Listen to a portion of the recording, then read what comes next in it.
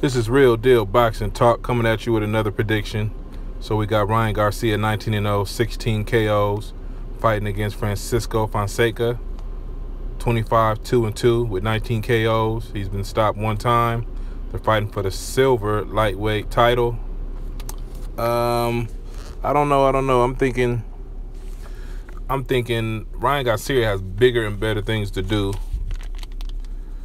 Hopefully we get a fight with Gervonta Davis later on in the year, maybe, or late in the year. We'll see. So I think it should be a good showing. I believe Ryan Garcia is either going to outbox him, definitely outclass him, or if Fonseca gets tired or at any point in time slows down, Ryan Garcia will go in for the kill. So I'm not sure. I don't think this will go the distance. I think Ryan Garcia is stopping before 10. That's my prediction from Real Deal Boxing Talk. Like I said, Francisco, solid fighter, 25 wins, 19 KOs. I just think that he doesn't have enough, and I think Ryan Garcia is on a mission, and Ryan Garcia has a plan and has things, moving forward, things he needs to do. And he has to look good. I think he has to look good. Everybody's watching. So you got to knock this guy out so you can show, hey, I'm ready. I'm ready for Gervonta Davis.